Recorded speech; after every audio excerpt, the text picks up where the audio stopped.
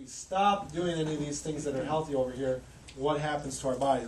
Let's say we stop exercising or stop moving, our body starts to break down. We stop eating right, our body starts to break down. And so, same thing with our diet. We have to make sure we're doing this right. Even though we're talking about vitamin D tonight, omega-3 is probably the single most important thing that you want to have in your body. Everybody is deficient in omega-3. It used to be in all the food that we're eating with wild game and animals through food processing, through a lack of animals eating the food that they're normally supposed to be eating. Omega-3 just is not in our diet anymore. We have too much omega-6, which is in grains, and when that ratio gets off, our body moves towards inflammation. A lot of the research that we learn on vitamin D talks about omega-3 at the same time because they come from the same source. Vitamin D was originally discovered when they were looking at cod liver oil. Cod liver oil used to be given to people to help prevent rickets. It had a lot of different benefits, and one of the ingredients in cod liver oil is vitamin D. So a lot of the studies that we read on omega-3 also talk about vitamin D. They're kind of linked together. It all comes from fish oil. So the benefits of omega-3, it helps our brain run well, so we're going to have better memory and concentration, less depression, smarter kids, better heart function. There's tons of benefits, tons of studies out there on the benefits of omega-3 with heart function. It lowers our blood pressure, decreases our chances for heart attacks, improves our cholesterol, we have less atherosclerosis. It's an anti-inflammatory, so we have less inflammation, less pain, and better immune health and better digestion. So a lot of these same benefits we'll see with vitamin D because they really work hand in hand. And so what is vitamin D? Does anybody know what vitamin D is? I mean, where does it come from, or what is it? Sun. It comes from the sun. Right, exactly. UV rays. Right. So we wouldn't necessarily need to take in vitamin D because our body can make it itself. As you're in the sun converts cholesterol in our body to vitamin D. It's actually a hormone. It's not really a vitamin. It's actually right. It's actually it's actually a hormone. Our body makes it itself when we're exposed to the sun. Trouble is nowadays there's less people outside. More people indoors working on computers, more people sitting in classrooms. People are not getting outside the same way that they used to, so we're getting less vitamin D than we used to. Unfortunately, where we live in Minnesota, the sun's just not at the correct angle to help us make vitamin D for a lot of months out of the year. And so between October and April, the sun never even really gets to the correct angle to even help us make vitamin D. And so what does vitamin D do? It basically improves absorption of minerals like calcium and phosphorus. And so vitamin D, we always knew that it was good for the bones. It's because it helps our body absorb calcium. And that's why if you look at milk, vitamin D is in milk.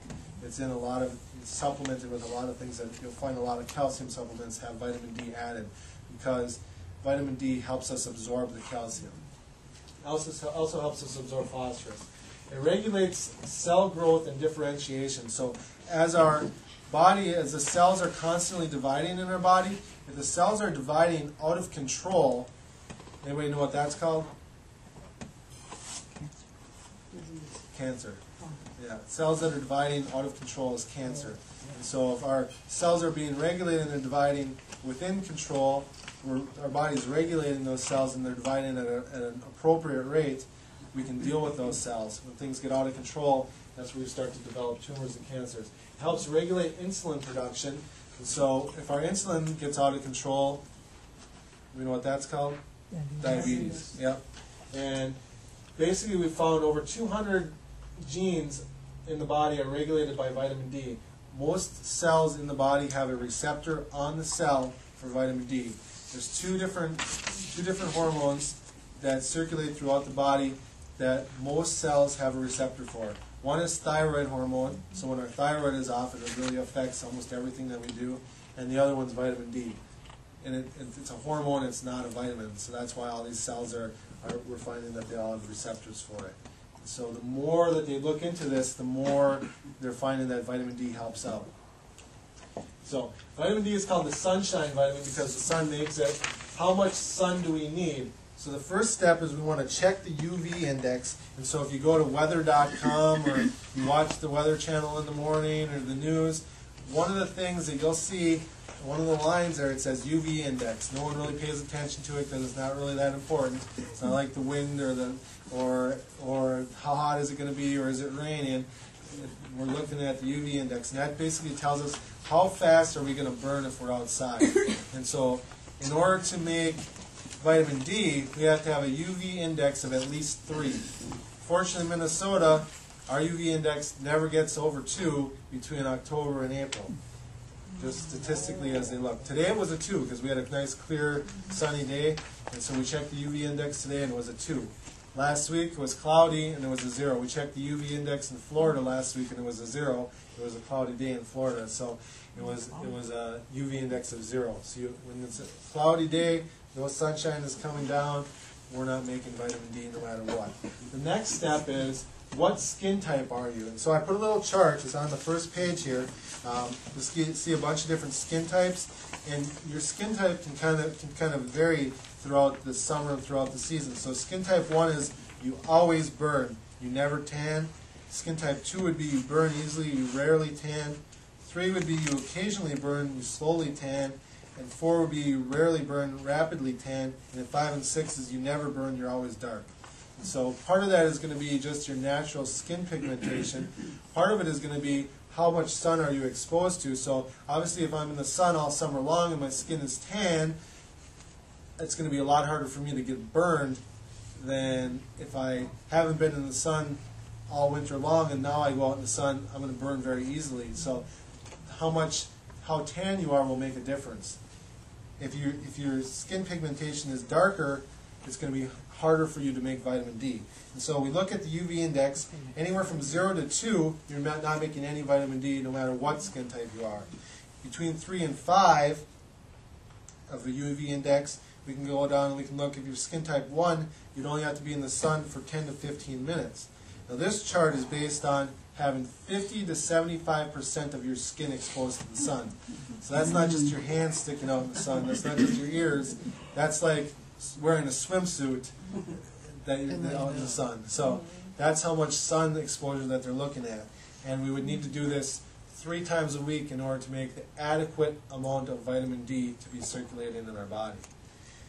Now, if we're 50, we have to double those numbers because as we age, our body's ability to use and mobilize vitamin D decreases. So we need to be in the sun longer to make that same amount of vitamin D. Some people say, well, can I go in a tanning bed? A tanning bed, most of them are around, the UV is 7 to 8, and they do make some tanning beds that light bulbs, they have basically a double UVB ray. So I use one that won't burn you or whatever. yeah. So we don't want to get burned. So getting burned is never a good idea. As we get burned, our body's ability to make vitamin D decreases rapidly. So if you've gotten burned, once you're burned, you don't make vitamin D. That decreases our body's ability to make vitamin D. And your body will never make too much vitamin D if we're out in the sun. What happens is it just stops making vitamin D once we've made enough. So with using sunscreen, we'd want to, if we're going to go by this chart, once we were in the sun long enough to make our vitamin D, that would be when we would put on the sunscreen, so we don't need to get any more. We don't want to start with the sunscreen.